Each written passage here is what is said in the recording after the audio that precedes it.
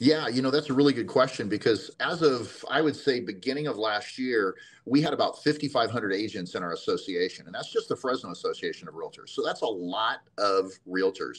You really couldn't go anywhere without finding somebody that knew somebody that was a realtor or somebody that knew a realtor.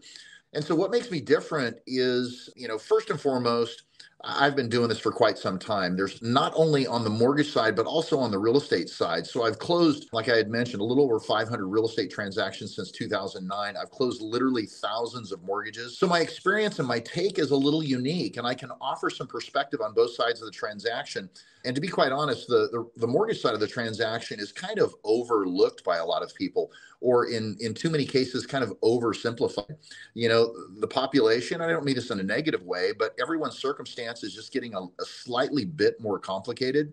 And complicated is not necessarily a bad thing. It just means that it takes a special expertise in order to pull all the pieces apart. And so I feel like those are things that I bring to the table as far as experience is concerned, is being able to give buyers, homeowners, or it's a unique perspective on both the real estate as well as mortgage side, because they go hand in hand. A very small percentage of all transactions actually close in cash. So if you need a loan, you need the expertise on both sides of the transaction.